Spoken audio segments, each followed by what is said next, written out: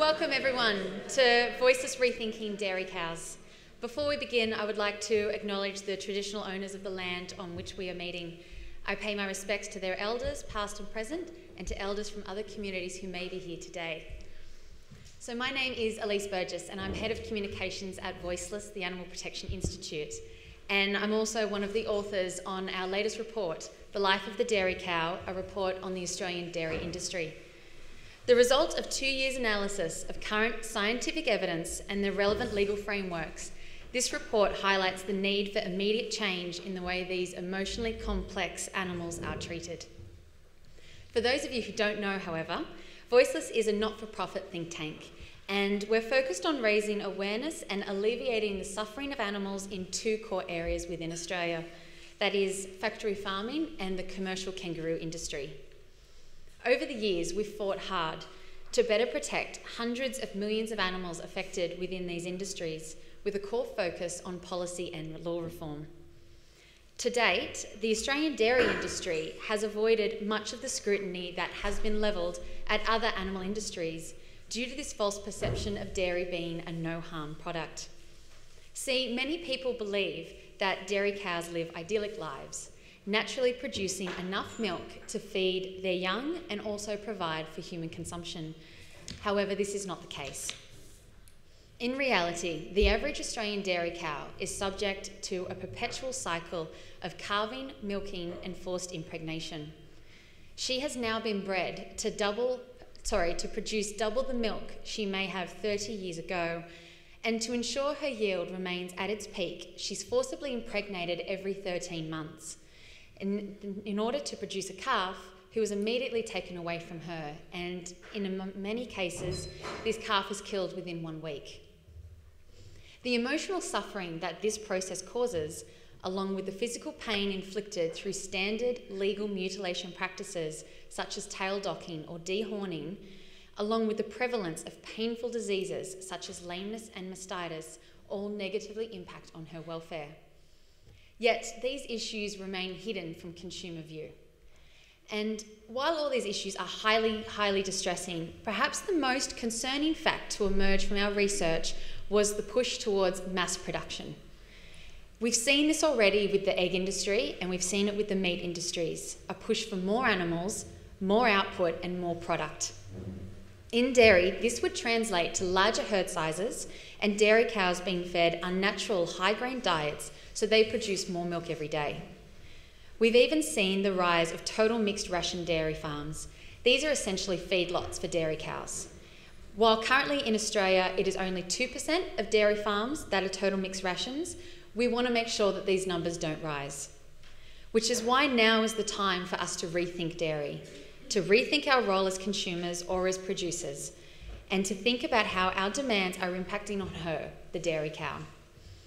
And it seems our timing was right, because the response to the report has been remarkable. Voiceless has been contacted by members of the public who were shocked by the treatment of dairy cows and calves in this country. We've been supported by those who have been working hard to bring attention to this industry, but perhaps most surprisingly and most welcome, we've been contacted by dairy farmers themselves, who were glad that the industrialisation of their industry and the push for mass production and its impact on welfare was being critically assessed. Change, both immediate and long-term, will inevitably rely on the cooperation between farmers, the dairy industry, animal advocates, consumers, and government. And it is about not simply accepting the status quo, but to recognise that change is needed. And this is what leads us to our panel session tonight and our selection of panellists. Each of these individuals represent a very important aspect of the dairy debate, working in their own space to bring attention to the modern Australian dairy industry and the treatment of the dairy cow. So without further ado, our panellists. We have Philip Wollen, a prominent animal welfare advocate and philanthropist. He's an...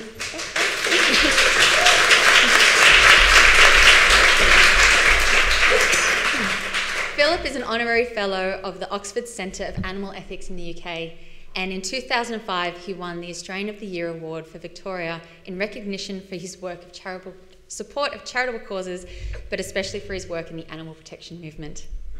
Next we have Wyse, who is co-owner of Smith & Daughters, a vegan restaurant in Fitzroy.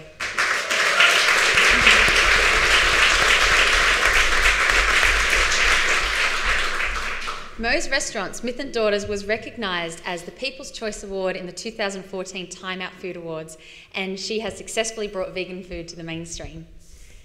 We next have Vicki Jones, who runs a small dairy farm in Victoria, using organic practices and a farming model that rejects many of the standard farming practices common in Australian dairy.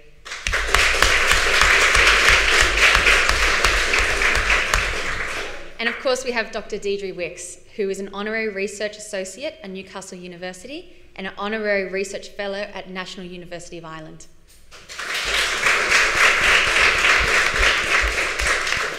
Deidre has been a council member for Voiceless since 2010, and she was also an integral part of our Voiceless Dairy report. So please welcome our panellists.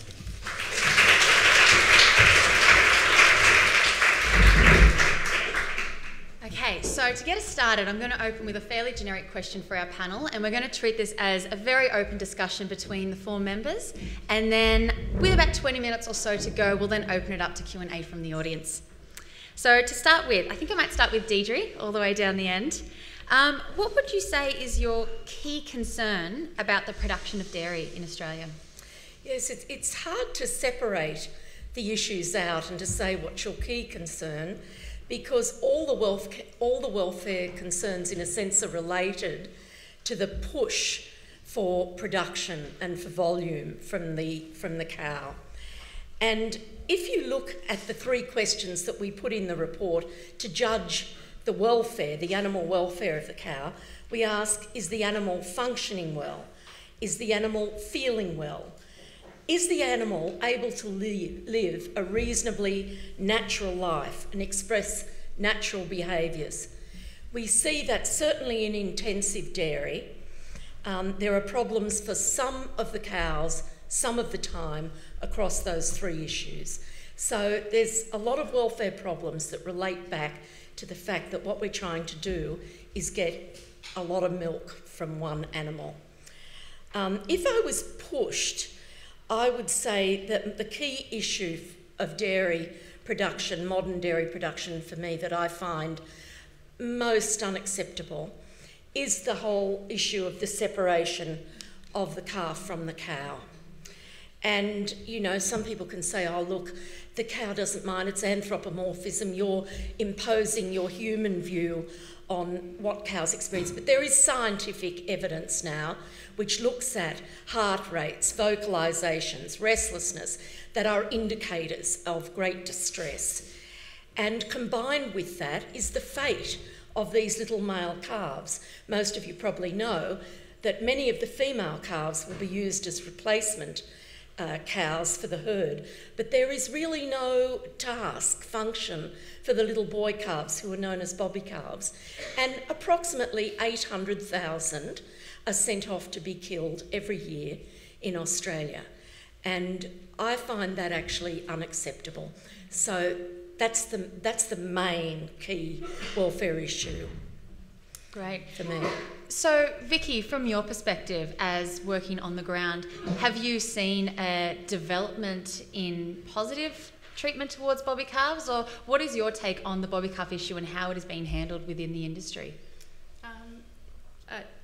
No, I haven't. I think the problem with the bobby calves is that there's nobody representing them, for starters. So I've had conversations with Dairy Australia and with MLA about developing markets so that farmers can be encouraged to rear the calves, and neither of them were interested because it wasn't their area. So basically, I think farmers are so pushed that there's no, and I've had farmers say to me that it's impossible for them to raise them, and I think the problem is there's no incentive for them to raise them because there's no market. So, do you think that? Does it lend itself to become then a consumer responsibility to show that they care about bobby calves, or do you think change really should come from industry or from farmers? I think with what we've done on the farm, we've proven that the consumers will certainly support it without a doubt. I think industry needs to spend that. They have a lot of money they could invest some of this money in developing markets and encouraging people to take it on. Unfortunately, in Australia, they're not dairy beef. I mean, we're so competitive and we're growing, hormone-grown, grain-fed beef animals that this poor little dairy calf that's not designed to put on massive volumes of weight there's just no room for it to be seen as an economically viable, I suppose, product for farmers to grow on, and it's it's really sad. But we've made changes in our practices, and we've been really well supported by our community and our consumers, and we've been able to take this horrendous practice and turn it into something really beautiful and give these calves in fact they have a longer life than what the average beef What cow do you would. do, Vicki? Can you tell me? So I've been a dairy farmer for 24 years. With the bobby calves. So we basically now with our dairy we make the calves our priority. So we had a system where we would retire cows to raise the calves, but cows being females and being good organisers, basically they've taken charge of the situation. So because the bobby calves are our priority, we don't consider them a waste product. We allow the cows that do have very strong mothering instincts to raise the calves. So they either run in the herd, and that depends on the calf, on how it's hard to explain. Some calves just come in and they've been here before.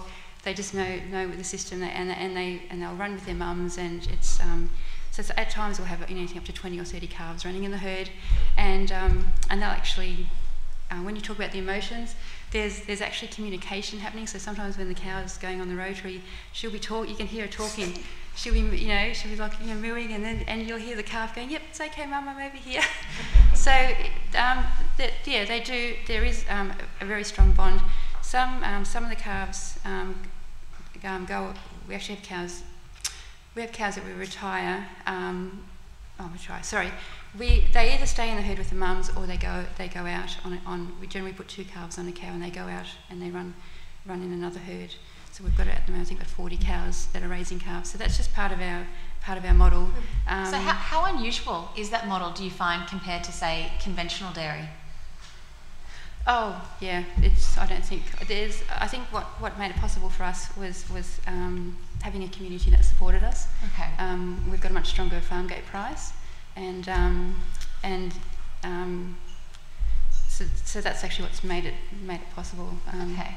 It's interesting to talk about the pressure of farm gate prices. So, is that something that is more driven by consumers or industry? I wonder, Philip, if you have some insights on that, about the idea about consumer or market demand and how that is eventually transferred into pressure on the animal. Dairy farmers would not produce a single litre of milk if consumers didn't buy it. You want to improve this industry? Stop demanding milk. That's it at its core. It all starts with a customer. But dairy farmers are in business, and they're there to satisfy our needs. If we don't demand it, they'd find something better to do and make more money out of it in the process, and we wouldn't be having this conversation. That's really interesting. Mo, from I suppose a vegan retailer perspective, how have you found consumers responding to Smith & Daughters? Because it's not your typical vegan restaurant. It's actually just a very cool, hip restaurant that happens to be vegan. So how have you found people respond to your vegan menu? Well, it's really interesting because I think the proof is in the pudding. We have 120 seats. They're filled every single night that we're open, 6 days a week, sometimes twice and sometimes 3 times over. We're selling about 400 meals a night. So I think that says it in itself, how people are receiving it. And I think the more interesting thing is we're not taking polls or anything at the end of the night, but if you look around the audience and you look at sort of the interactions that our staff are having with the customers, 75, 80% of the customers are nowhere near being vegetarian. They're there because, why? Because mainstream media has covered us. We won some awards. Their nagging vegan partner brought them there. Their child, who's always been that isolated vegan in the family, brought them there. And I think that is really amazing. So basically, my business partner Shannon and I, we got our heads together, and what we said was, we're going to make a restaurant that's accessible. Something that's not about what's not there, but what is there. And the key is not using the word vegan. It's a shame, but using the words plant-based, or just saying it's good food that also happens to be vegan, so that people are coming in with no predisposition. They're coming in for a good time, a great cocktail, and they're also leaving, and some of them maybe not even knowing that they ate at a vegan restaurant. They had a really great omelet or a really great sour, whatever it might be, that, you know, there was eggs in that. I know there was eggs in that. So the point of our whole mission was to really be that, you know, undeniable. If it's good and they've eaten it, I mean, some people say the way to someone's heart is through their stomach, and I think that's true. I think there's something very undeniable and maybe a bit sad about human nature, that it has to be a very selfish thing. They have to take it on themselves to make those changes. So if they've had a great meal, then maybe they'll make some changes at home, maybe they'll look up some other recipes, maybe they'll look into alternatives on their own. But I think, sort of going back to what everyone else has said, I think it's all about awareness. I mean, the consumer is the only person that can stop demand, but what about the dietitian authority of Australia that's telling us that we need to have 2.5 to 4 servings of dairy a day? And I mean, I hear the words every day, regular and normal. Oh no, I'll just have a cappuccino with regular milk. What's regular about drinking milk from another species? There's not really anything normal about that, but we do have soy and almond and coconut and oat and hazelnut and no, just regular milk. No, but so using positive language and maybe turning someone's, you know, thought process around. Yeah. And we see it all. We see the whole gamut of people who are totally resistant, and then people who are willing to have an open mind. That's actually, it's very interesting what you bring up about the influence of industry like dairy and whatnot. Deidre, I know that in our research for the report, we came across some fairly interesting statistics about influential parties. Are you able to elaborate on that sort of partnership? Yes, well, it's a little disconcerting that some of our national dietary bodies have as their sponsors major dairy associated companies. And it's interesting, even though a lot of those, like the Dietetics Association, still recommend a certain amount of dairy, the NH and MRC, their latest report actually refers to the need to have so many servings a day of dairy or alternatives. So that's been a big change. That was the first time that's ever happened, wasn't it? That's right. But it is worrying. I mean, they argue, the Dietetics Association argue that they keep that sponsorship separate from their overall philosophy and research, but it's not a good look, you know? It's a little bit dodgy, and I don't think it's a good thing. I mean, for any organisation to have vested interests investing in them. Yeah. Well, that leads me to sort of a question about transparency, and to sort of bring it back to welfare, or the dairy cow, I should say.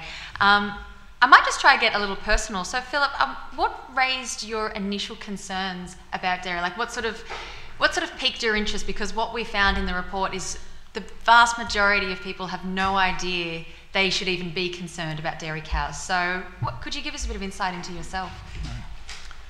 I was a merchant banker, and sorry to tell you this, but my favourite food in those days was filet mignon and lobster, a fact for which I'm so profoundly ashamed today.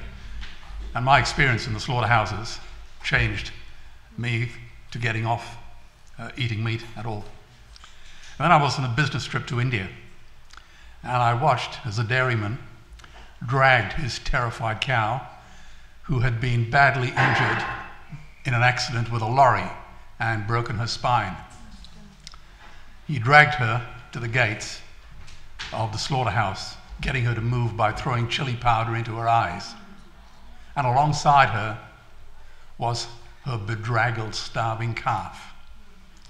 And before he handed over the cow to the slaughterman, the bastard milked her.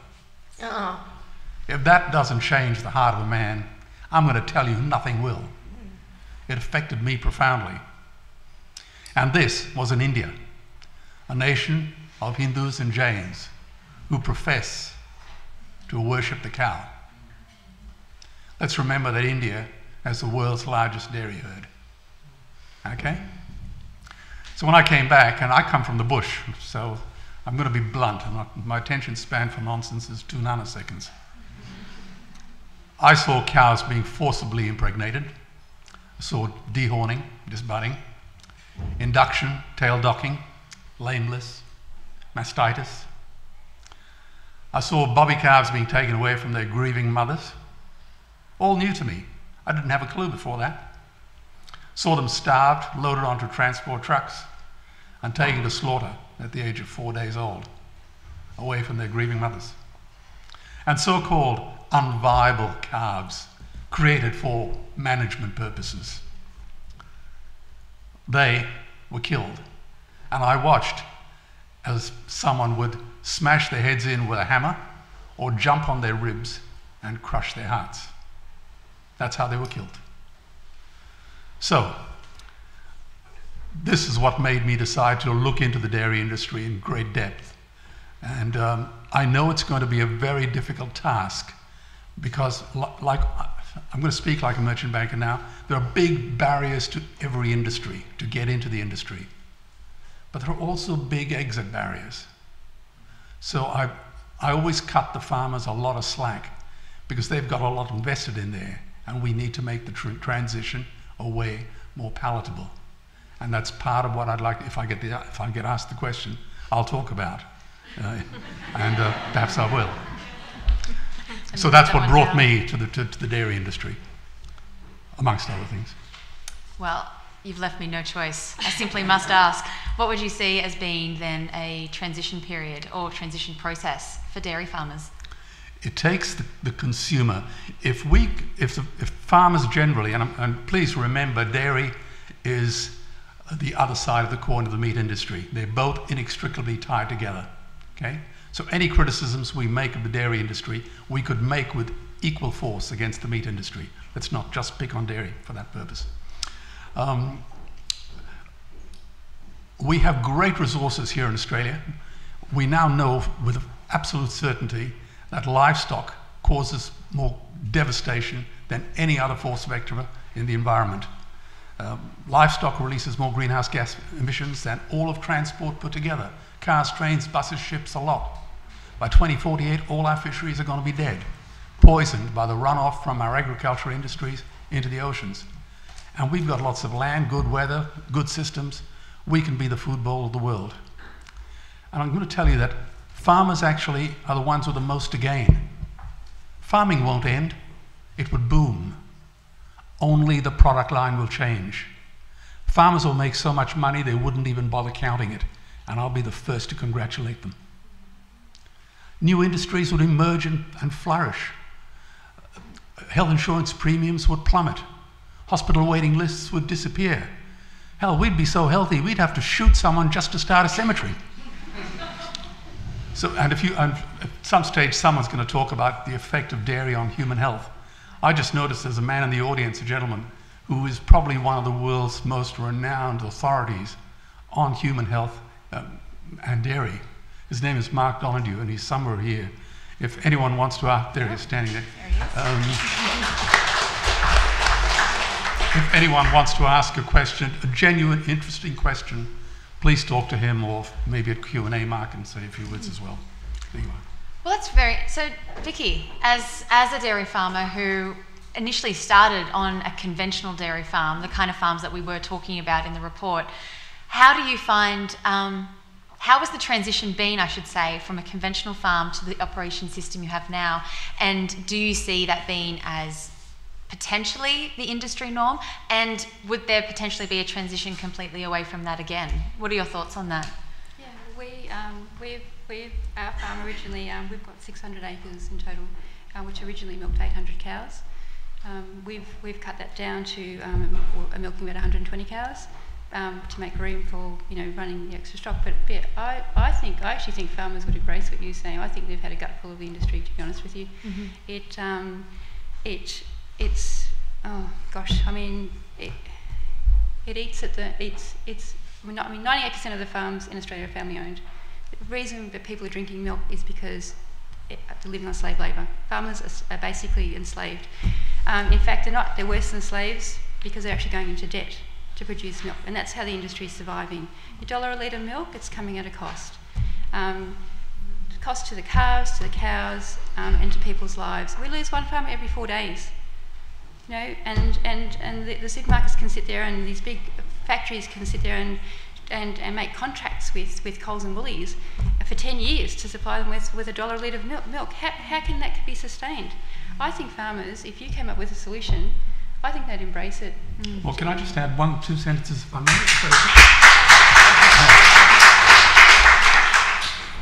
I used to act for one of Australia's truly great politicians. Sounds like an oxymoron, doesn't it? But he was the leader of the National Party years ago. Wonderful, I think he's still alive, Peter Nixon. And he said something to me, he was Deputy Prime Minister as well. He was a client of mine. And he once said, Phil, you've got to understand that farmers are actually very smart. They've got nothing to do all day but sit on the tractor and think. And that's true. They are smart. And they will respond well if they're handled correctly. I have a lot of faith in them. And just on the fact of numbers, we're now entering a new kind of paradigm with climate change. And regardless of what Tony Abbott tells you, climate change is something real. I'm sorry to tell you, but it's real. We've just come back recently from India. You all know that livestock is, particularly dairy, is a profligate waster of water, particularly in a country like Australia where we don't have a lot of water. And water is the new oil. Nations will soon be going to war over it. I hear one way of expressing it is to say that it takes 1,000 litres of water to produce 1 litre of milk. And what does the farmer get for it? Something like 50 cents a litre, and about 7 cents for solids. Now, that's not a hell of a lot of money for the amount of trouble he goes through, the damage he does to the environment, very importantly, to the damage he does to the cows and their calves, and to human health. So every industry in the world undergoes rationalization. Textiles, clothing, footwear, banking, mining, every one of them. This industry will be rationalized too. I think we should step up to the plate, or to the crease, and take the initiative and start the process now. Find other alternatives, like different forms of milk. You know, like soy being one, almond milk, oat milk. There are so many different kinds. And the profit margins are so much better, the wastage ratios are so much lower, and the cash flow forecasts are robust.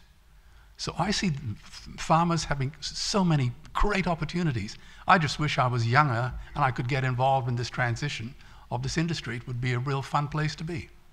Oh, come on, you've got plenty of time, I promise. So to change tack again now, so we're talking about the pressure being put on the farmer and the low cost that they're getting. To bring it back to the dairy cow, in response to our report, we were talking about how the amount of litres per milk per day a cow is forced to produce, and the industry average is between 30 and 50 litres per day. But there was also mention of cows being pushed up to 60 litres per day. Now, in response to our findings, it was said the cows are now fully equipped to handle this, there's better feed, there's better technology, this is not an animal who's overworked. However, I cannot help but be aghast at the idea of a cow being forced to 60 litres of milk per day. Deidre, do you have any comments on that? Well, just that we did a lot of research, obviously, for the report, and the world-renowned dairy expert, John Webster, he talks about the cow as being the apocryphal overworked mother. And he actually argues that in many instances, it's almost impossible for the cow to eat enough to cover her own nutritional needs, plus producing that amount of milk. And the only way it can be done is firstly by breeding a cow that's programmed for that, and secondly with supplementary feeding. And Philip's just talked about all the problems associated with, some of the problems associated with that. So I think John Webster has shown that it's a problem for the cow, and it also means that the cow has a shorter life. I mean, it's going at maximum production for a much shorter period. So instead of a natural lifespan, a cow can live to 25 years. These cows generally don't go beyond 5 years. They don't go into calf, they're sent off to be killed. So I think it is a problem. And I think it's a problem for the cow. I think it's a problem for the farmer, because the farmer then has to buy all these expensive feeds, and it's a problem for the environment because those grains are being used in a very inefficient way. Vicki, I understand that you've either seen firsthand or through some of your farming colleagues a cow who does produce 60 litres, and can you tell us about some of the welfare that you've witnessed, in particular with the ligaments around her udder? Oh yeah, so they breed these cows to produce massive amounts of milk. The problem, and this is why they have, part of the reason why they have a short lifespan, is that they're obviously trying to breed, the ligament that holds the bag together literally just collapses, just breaks. So you have this cow, and we've had them in the past. We had the high-producing cows, and we were feeding them the amazing nutritional, mixes, and a lot of people did very well out of us, and we produced a lot of milk. But we've moved away from that, and I wouldn't go back there again because it's not sustainable.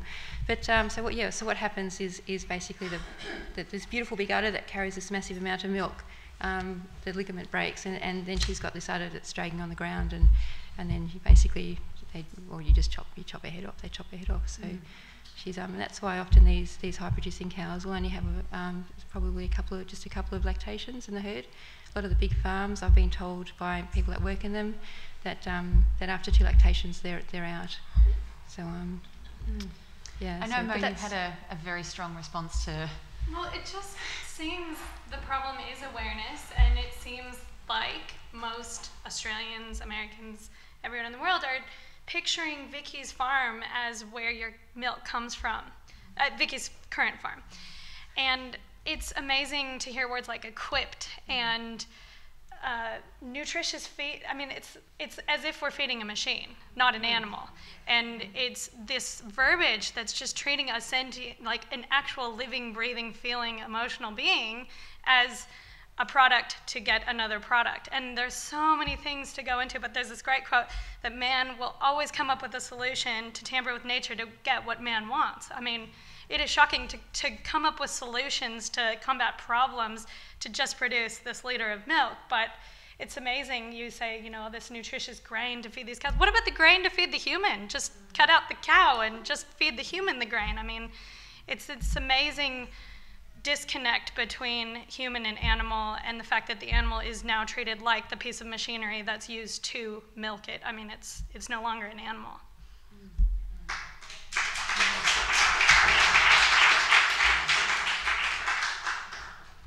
So I think I might open a question to the panel then, and just sort of say, in general, where do you think the responsibility for, I'll say, better protection of the dairy cow, because I have a feeling we probably all have a different idea of welfare or the use or abuse of dairy cows. So where do you feel responsibility truly lies if we want to change how the industry is currently being operated?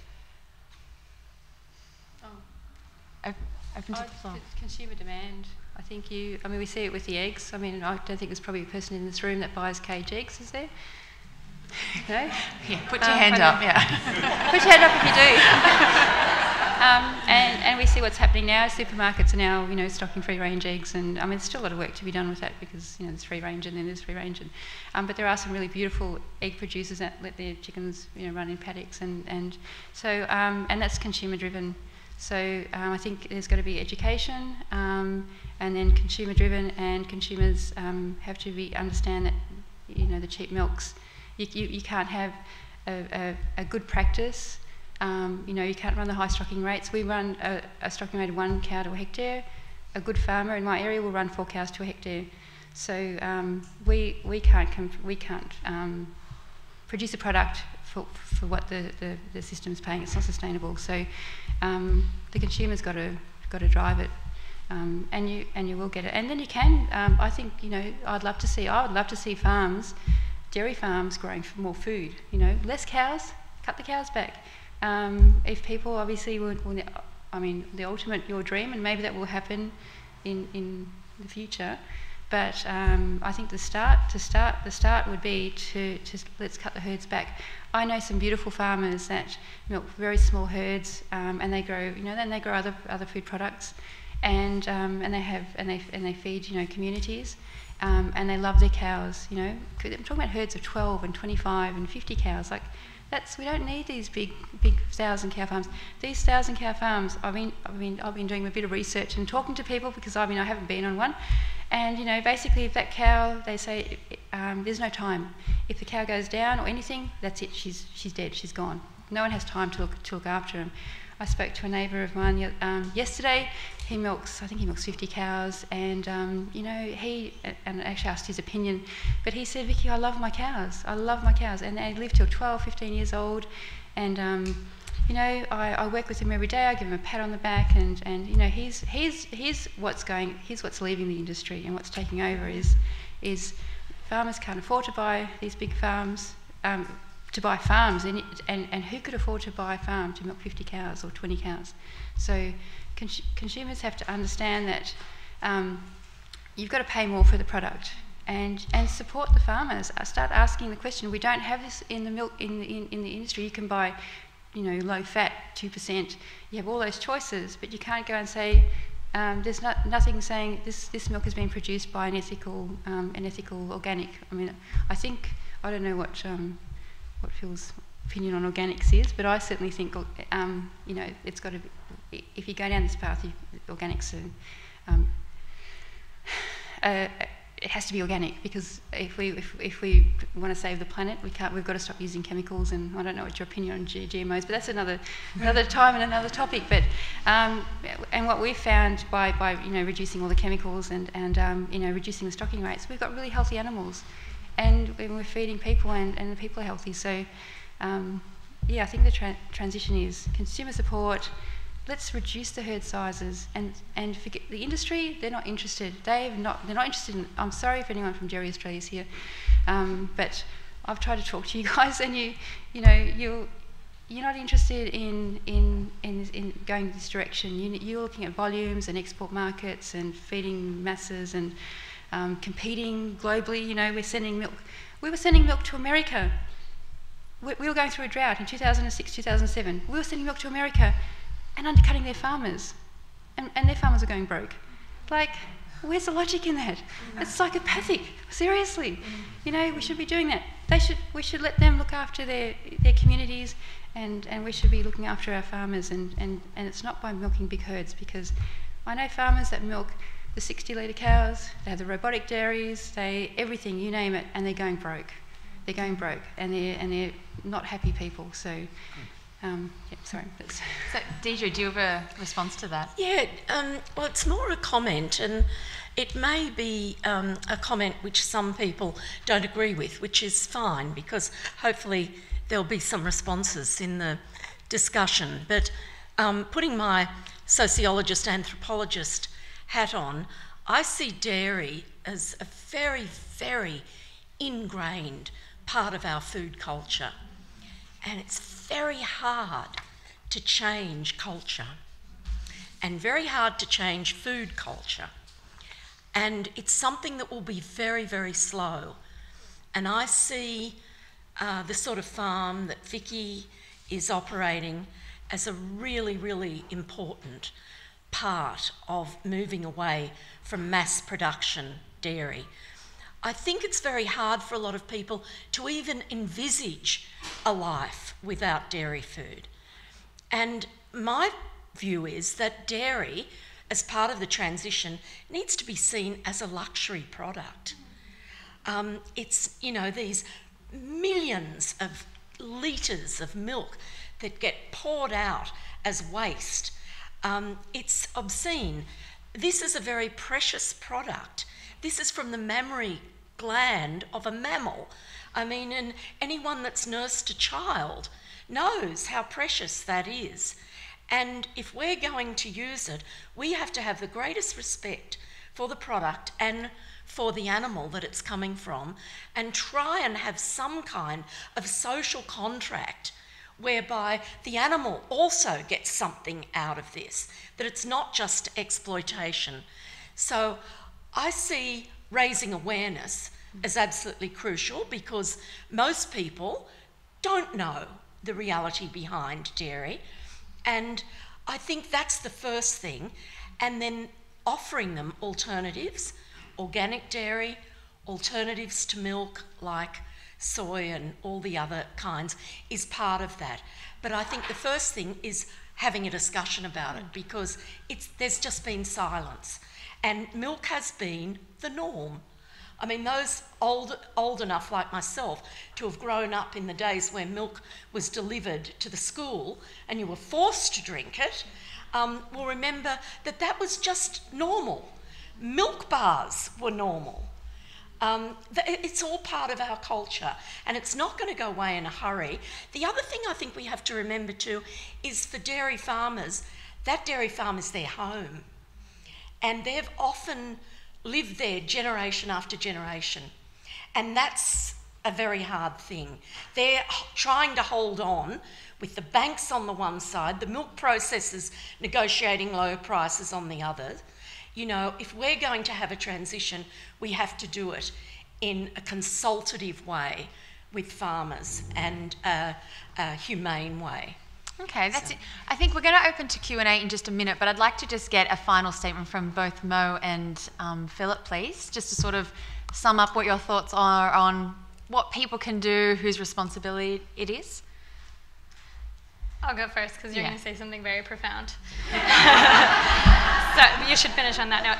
So it's funny because when Deidre was saying luxury product, I was just imagining milk with those amazing cigarette packets with the truth about cigarettes on them, and how great that would be. This is the truth behind your milk. And really and truly, that it's the industry and the government's responsibility to look out for its citizens, so why not tell them exactly what they're drinking and let them make their own decisions? And hopefully that would mean that they would turn to those alternatives. A great fact, and this is another one that I found, Almond Breeze, everyone's aware of that brand, Blue Diamond. They are projected to make greater sales in the US than skim milk at the end of this year. So there is changes being made. Consumers are becoming more aware. I think change is very hard for most people.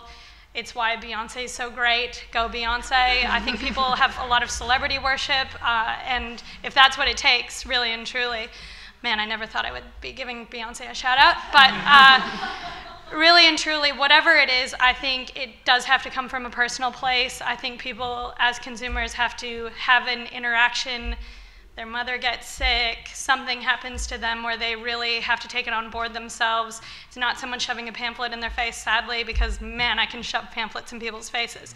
But I think that there is something very selfish about the decisions being made, so I think it's industry and government's responsibility to look out for their citizens, tell them exactly what's going on, look out for people actually trying to make change, and just that there is a bright horizon with people actually becoming aware and taking those things on board. Great. Philip? You just mentioned health, which is quite an important issue. In the United States, lifestyle diseases caused by the meat and dairy industry has now bankrupted that country through Medicare. They would need $8 trillion invested in treasury bills just to pay the interest, and they have precisely zero. They could shut down every school, university, Army, Navy, Marines, Air Force, Homeland Security, FBI, and CIA, and they still will not have enough free cash flow to service their long-term unfunded Medicare liabilities because of the kinds of food they eat. Now please go back tonight, those of you who haven't already, and read stuff written by T. Colin Campbell or the Physicians Committee for Responsible Medicine. These issues are canvassed in quite good detail. Quite recently, I had dinner with Muhammad Yunus after he won the Nobel Peace Prize. And roughly about the same time, I was delivering a speech to a whole bunch of Indian entrepreneurs in New Delhi. And in the audience was Amartya Sen, who just won the Nobel in economics. And I discussed with these gentlemen the things that I discussed with everybody here, largely about the livestock industry in India. And I said that we know the problems with climate change. The Himalayan icebergs up there, are correctly called the third pole because they feed half the world's population through the Indus, the Ganges, the Brahmaputra, through the Mekong, the Irrawaddy, the Yellow Rivers, and these icebergs are melting fast. I asked them what was their opinion, and they said, we agree with you 100%. These even Al Gore agreed with us.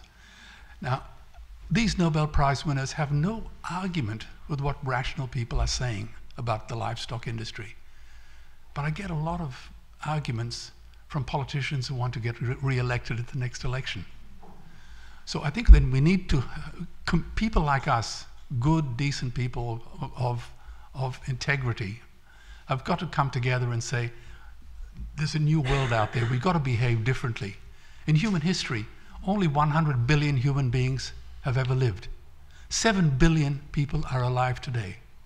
And we torture and kill 2 billion sentient, living, loving animals every week. We stab and suffocate 1 billion ocean animals every 3 hours.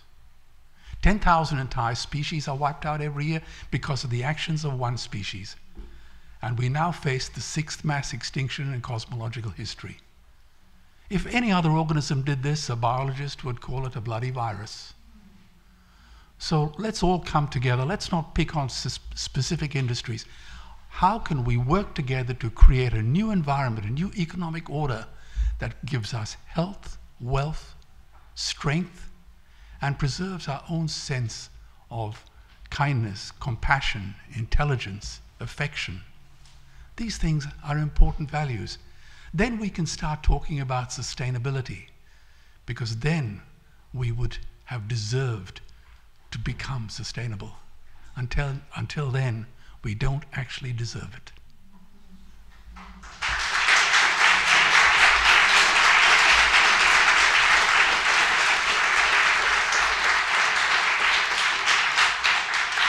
Okay, so we now have time for some audience Q&A.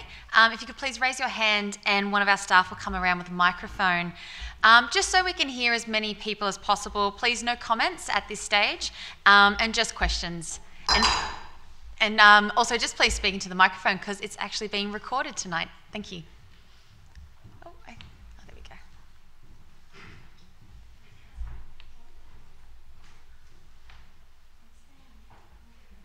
Hello. I have a question for Vicki, actually. I'm just interested to know how the process line works in terms of, do you share the milk, do you distribute the milk amongst the calves and the human consumers? And how viable is your farming process? The calves that, so we have some calves that run in the herd with the mums, and they pretty much just take what they need, and we take what's left. That's not the whole of the herd.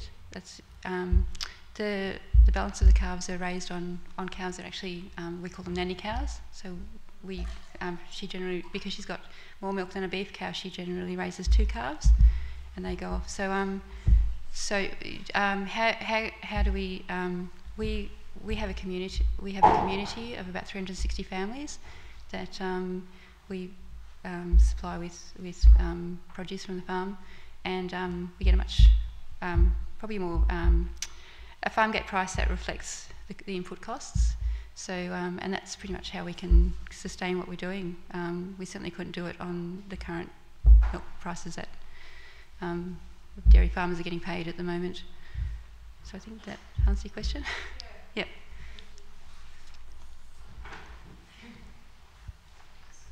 Hi, I live in South Gippsland, and recently the Ningbo Dairy Company from China has bought 5 ordinary sized farms and is proposing to milk cows through a feedlot system.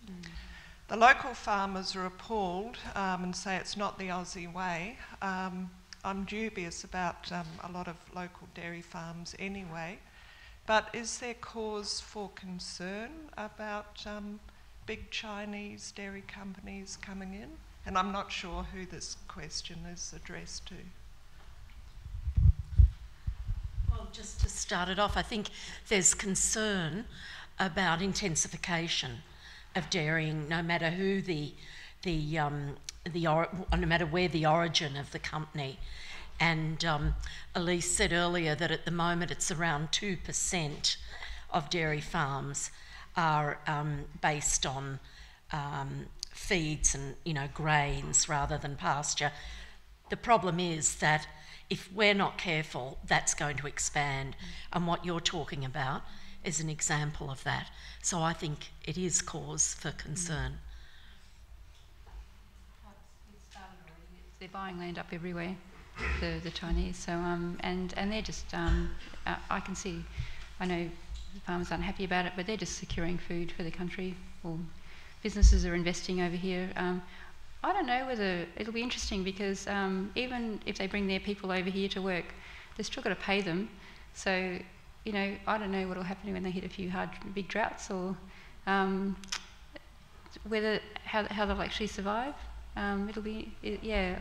I'm assuming, I know they're building their own factories as well, and if they've got control over the pricing, and I read somewhere where they were talking about milk, producing more milk, they didn't think, and getting better prices. They've actually acknowledged that farmers aren't getting paid enough. Input costs are greater than output costs. So if they change that, but yeah, it is. They're just securing their food. But unfortunately, it's going to come at a cost. So, if I could just add a little bit to that, I was in China a couple of years ago, and I spoke to some economists and people like that, and they talked about China buying up vast properties in Africa. They actually call that part of the world China 2, and China 3 is Australia. They make it in a flippant sort of way. And Mohammed Yunus actually, I threw a line at him and said that if climate change is really happening because of the livestock industry, all the good that you have done with Grameen Bank will vanish when Bangladesh drowns. And he said, to say nothing about Ho Chi Minh City, Calcutta, Manila, Bombay, and the rest of these places. But I do think that China is considered the big bogeyman. But one thing I'll give them credit for, once they make up their mind to do something, good or bad, they do it. The trick is to get them to do something good. And if they do it, it'll happen yesterday. So I'm an eternal optimist. Right, I've sort of forgotten my question in amongst all of that, because it was also about the concern with the free trade agreement and the massive production of dairy that China and Asia are expecting from Australia, and how much pressure that will put on our environment, not to mention all of the animals and all that comes from that. And so maybe, reading the China study by T. Campbell, and they want to be more like the West, yet they were so much healthier before they were more like us. And is it about getting their national pride back, that they had it right in the first place? Is there some way to do that? Partly there's a problem with development and industrialisation with China, because part of the demand is for infant formula. And because most of you will be aware that there was a big scandal in China because the infant formula had been tampered with in an attempt to increase the protein level, and babies were poisoned and some died and many were made very sick. So they're looking to Australia and to New Zealand and to other countries for reliable, clean, green powdered milk and infant formula. And what's happening there is that so many women now are going into the workforce. Already it's a very low level of breastfeeding in China. Only 28% of infants under 6 months are breastfed. And that is going to become even more pronounced as more women go into the workforce. So that's what's driving a lot of the demand, is infant formula. And I think that's a great idea. Maybe we should send those breastfeeding evangelists over to China and see how successful they can be. So, a slightly embarrassing confession to make. Up until about 6 to 8 months ago, I had the incorrect perception in my mind as to why vegans didn't drink milk. And it was only when I found out why they didn't that it actually started to make sense. And I'm pescatarian, I haven't eaten meat for 15 years. I make ethical decisions about the fish I eat, the eggs I eat. So as far as society in general goes, I'm a little bit ahead of the curve as far as making decisions on what I eat. Since I found that out, it's changed my whole way of thinking, and I often address the issue with friends, discussing it, and everyone on the panel so far has said change starts with the consumer. The consumer has, pardon my language, no bloody idea as to what goes on. All right, and like I said, I had no idea, and I haven't eaten meat for 15 years. When I talk to friends and explain this to them, their first reaction is, I don't want to hear about it, I don't need to know, I just buy the milk, what goes on at the farm, it's got nothing to do with me, I just buy the milk. And they have no idea what it's all about. So educating the consumer, as Phil definitely said, that's number one step, and Deidre also mentioned as well, it's going to be a battle because they don't want to know about it. They definitely don't want to know about it, and they have no idea whatsoever. It's changed my way of thinking. I'm more happy to eat fish and eggs than I am cheese now, just simply because I know that the eggs have come from a chicken that's run around and lived a life. Most of the fish I eat have swum and lived a life as well, but the milk that I was having and the cheese I was having was coming as a result of torture. And I think it's going to be a battle, but consumer has no idea. And in the spirit of, as you say, of education, let me just give you a couple of little facts that may help you a little, if I may, being a pescatarian. The Pacific Ocean, the oceans are dying in our time, as I said earlier. By 2048, all our fisheries will be dead, the lungs and the arteries of the earth. The Pacific gyre now is so full of plastic, junk and human feces, it has created a floating footprint bigger than India. And let's remember, a very significant percentage of our fish that we consume, that people consume here in Australia, actually come from fish farms. And there's usually a conversion ratio of between 8-to-1 and 15-to-1.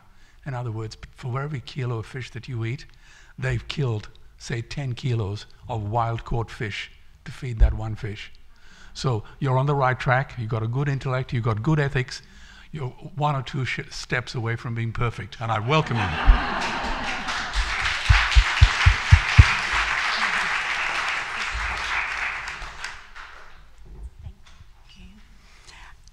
Thank you for all your efforts.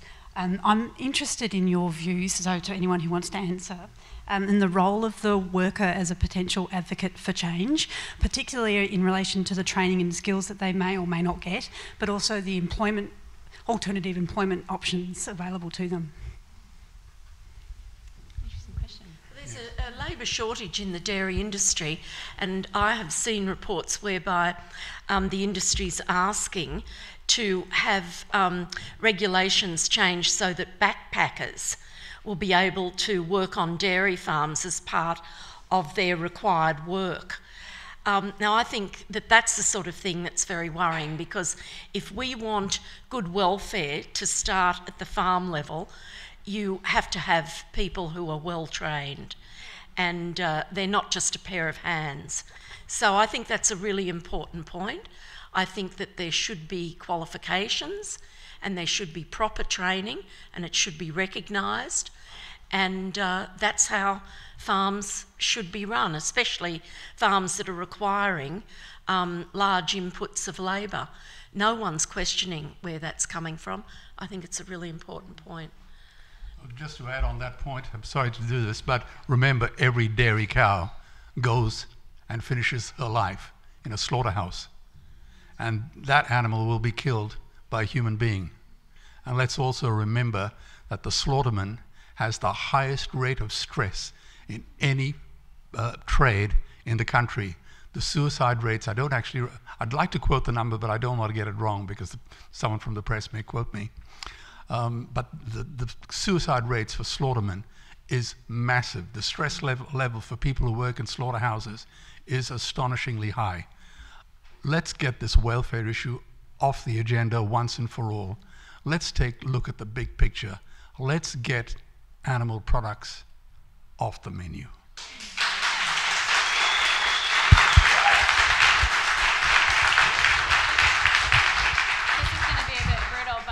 And truly, the difference between vegetarianism and veganism is torture and murder. So, I mean, I'm sorry to put it like that, but you're ending the animal's life or you're torturing them for the rest of it. So,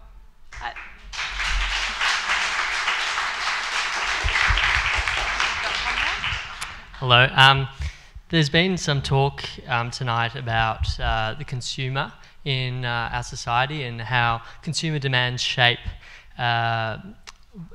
at the end of the line, how the animal is treated. I was interested in what Deidre was saying about our culture, and and also what else was said about greater education, greater awareness in our society. However, I think also that maybe a greater sense of empathy in our society is also needed. And when I look around this room, I see mainly women. I mean, there's 3 women on the panel, 1 man. I'm not making any generalisations, but I'm just saying, what I'm trying to say is, to what extent is maybe valuing members in our society which can identify more with animals important in shaping how we will treat animals in the future. And I think of women in particular. I think of treating our prime ministers with respect, such that as a society we look to other subgroups in society with greater value and reverence. How timely, since we're so close to International Women's Day, I must say. But you know, your point is actually a whole lot better than you realise. We had meetings with some very important people in governments recently, and one of the things that they said to me privately was how offended this is overseas, how offended they were by the coarsening, was the word they used, the coarsening of discourse in Australia, when a senior politician in the Australian Federal Parliament could say to a woman that she was deliberately barren, and she happened to be the Prime Minister of Australia. They said we felt a sick feeling in our stomach. And I think we've all got to take a deep breath, a Bex and a good lie down, and change the way in which we treat each other, speak to each other, and not just other human beings, but other species as well. So thank you for bringing up that point. I think we've got time for 1 or 2 more. Hi, my question's for Vicki. I've got a degree in agriculture science, and I actually grew up under heavy debt, so I understand sort of the farmer's situation, and now I'm vegan, so it's hard to go back.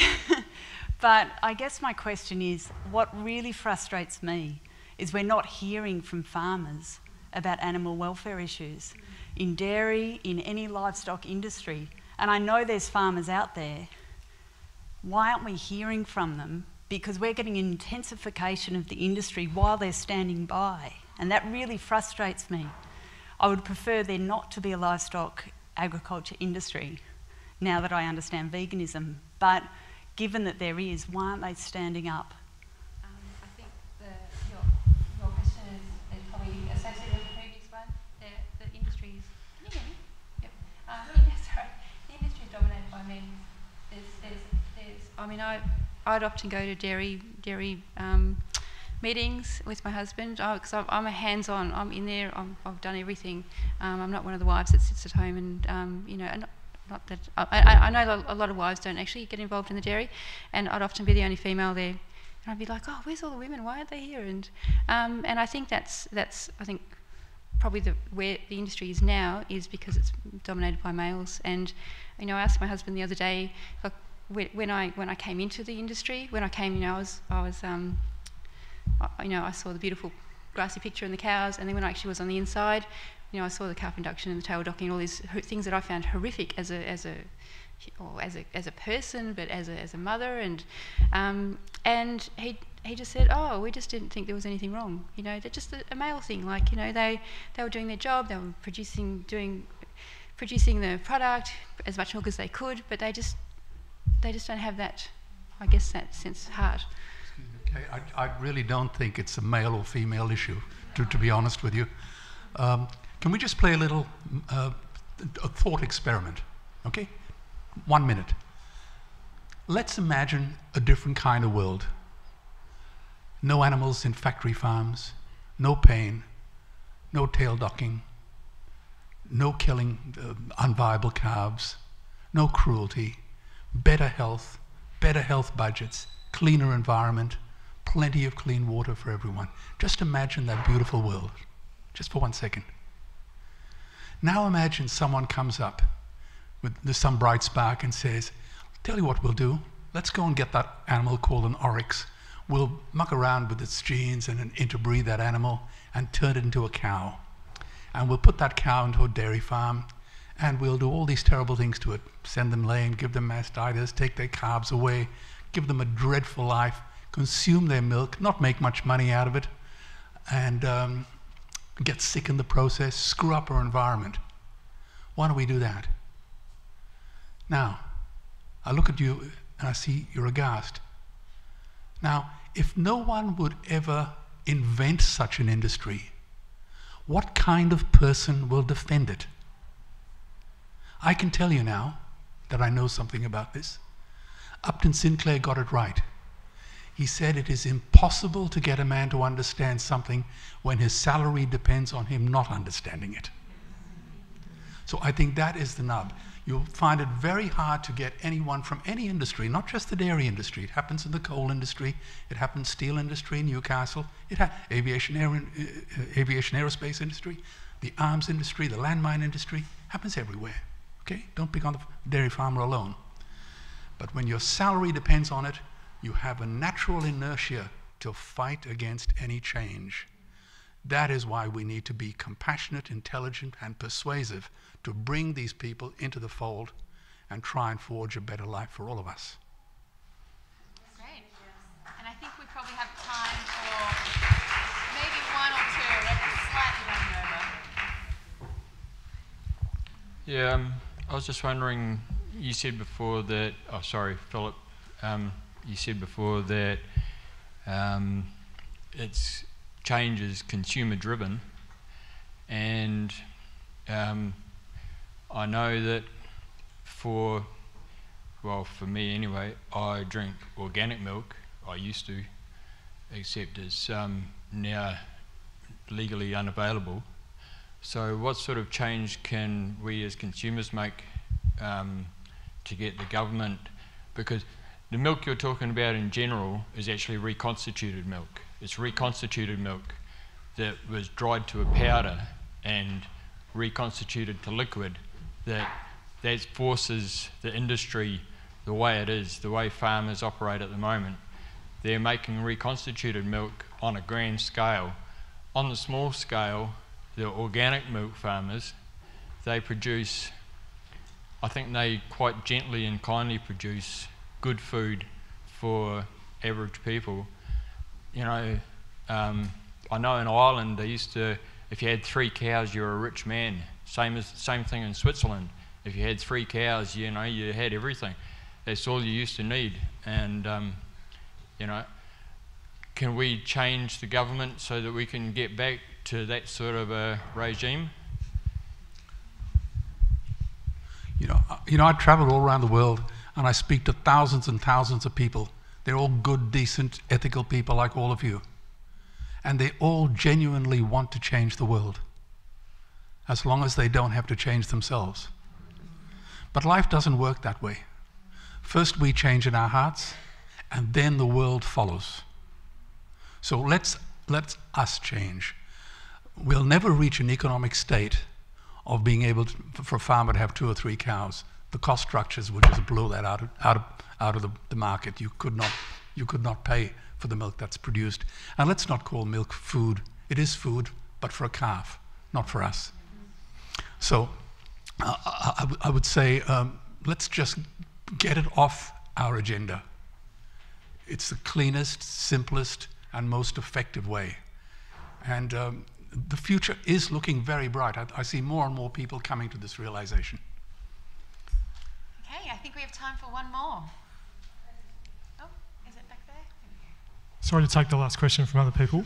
My question, I asked a dairy farmer about the low prices, and he said to me that the low prices in Australia weren't such an issue because really the bulk of the money that goes into dairy is from sending milk powder overseas. So I wanted to ask, one, whether that's the case, and if so, then what can be done about that? Because surely that's what's putting the squeeze. If that's the case, that's what's putting the squeeze on farmers to do what they're doing. Well, it differs from state to state. In New South Wales, the bulk of the milk goes into drinking milk. Victoria, it's dominated by powdered milk and milk production.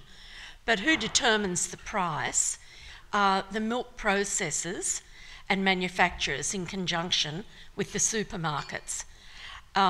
And it used to be traditional that the processors were cooperatives under the control of the dairy farmers, but that's changing now, and they have a corporate structure and they're answerable to investors.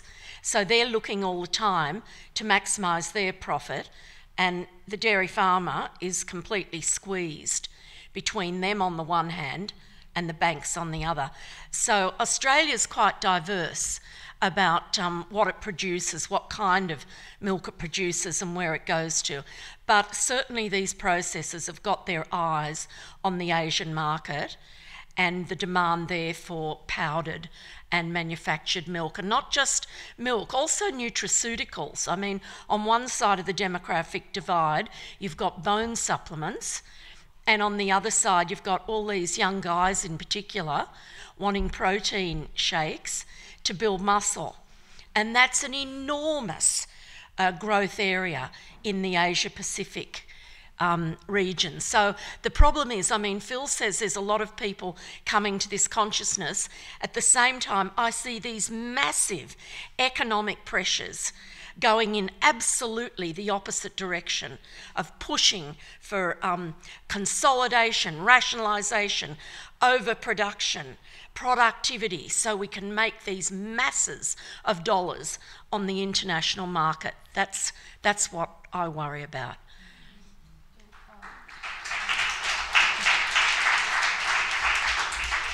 Was there any final comments before we wrap up from the panel?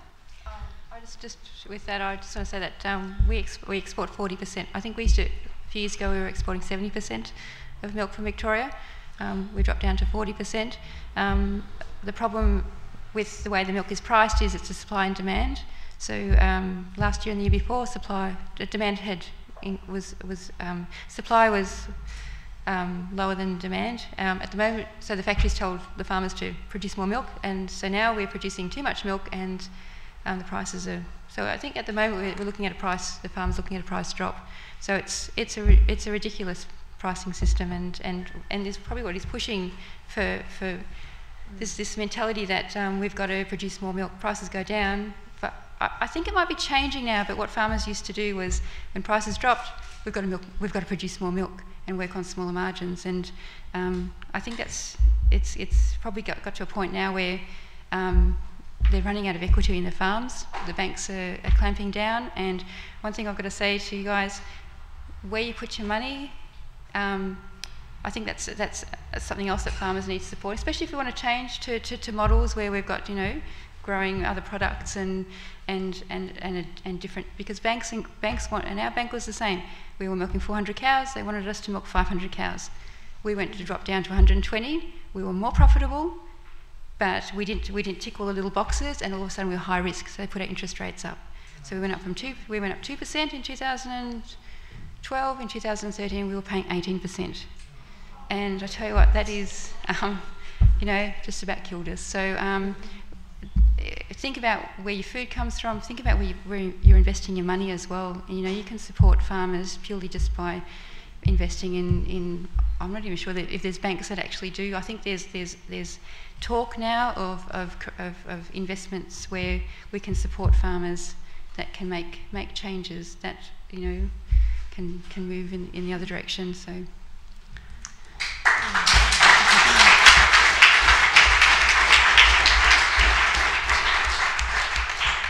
So, Mo, any final statement from you? Beyonce. No, Beyonce. I think the main concern that it's sounding like is the consumer and the awareness involved. But I think really and truly it has to come actually by, sorry to plug you guys, but like reading a report like this and handing it to someone who really may not know, who may not have that light switched on for them, and really and truly befriend people with influence, because they can speak louder and to more people, and it just goes and goes and goes. But I have a bit of a fatalistic sort of idea that it has to come from those greater places. It has to come from government. It has to come from industry, and they really need to take accountability and responsibility for what they're literally poisoning people. And yeah. Great. Philip, any final comments?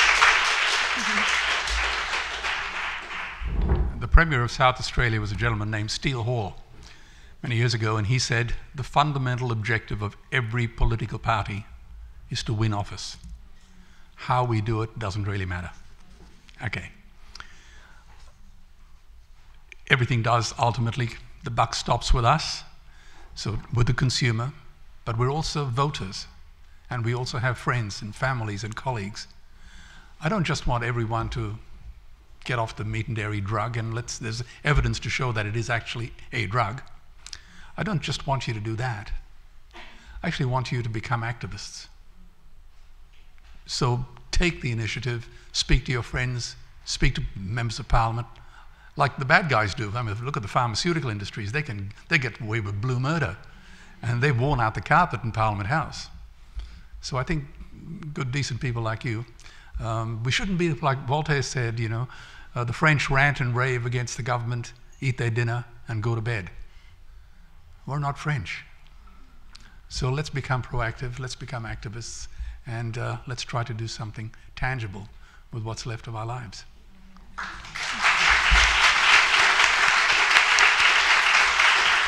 Okay, so that concludes our seminar for this evening, and please join me in a round of applause, I should say, for our wonderful panellists. Thank you so much.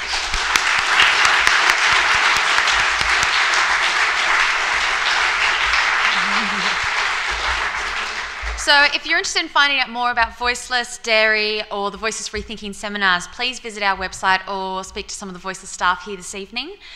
You can also follow us on Facebook and Twitter, and for any lawyers in the room, we also have Voiceless Law Talk on Facebook, which is a great legal community for Australia. Also, warm thank you to our sponsors, the wine by 6 Parallel South, the tree nut cheeses by Sprout and Kernel, and the delicious chocolates by Sweet William, all vegan, by the way. And a big thank you again to our wonderful panellists, and really thank you to you. Thank you for coming tonight to talk about this really important issue, and give yourselves a round of applause. Thank you.